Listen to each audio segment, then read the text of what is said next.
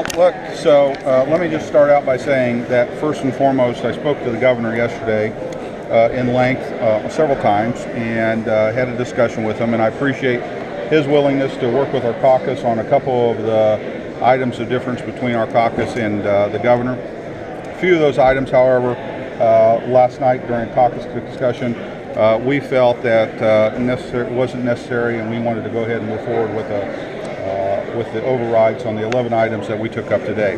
Because we did not take up item 28, which is the Medicaid waiver, does not mean we will not come back in the fall and take that back up. We had a discussion about it. We have the votes to actually continue with that if we feel it's necessary. But at this juncture, we want to give the summer to let the federal government see if they are going to come to a conclusion in Congress before we take action on moving forward with the freeze waiver and the request.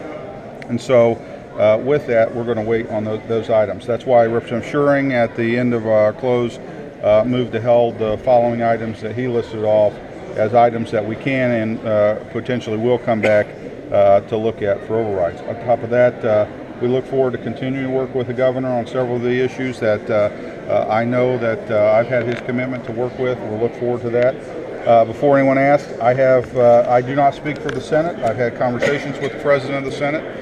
They've been very good conversations. He's going to take up all these overrides and take a look at them, and that conversation will have to be had with his members and let that body make their decision.